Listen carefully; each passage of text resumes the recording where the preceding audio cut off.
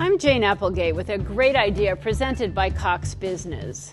Big companies spend billions of dollars a year on employee training and development. You can do the same, but obviously on a much smaller scale.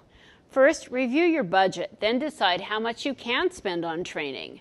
Out-of-town seminars are expensive, but community college or adult education classes are really affordable. Consider joining forces with a couple of other local, non-competitive businesses and hire a professional trainer. This works really well for software training. Before you start, ask your employees what skills they're interested in improving. If you really can't afford to pay much for outside training, ask employees who are great at certain skills. Ask them to share their knowledge and experience with others. Set aside time for the training during work hours, and reward your in-house trainers with a day off or maybe a gift certificate.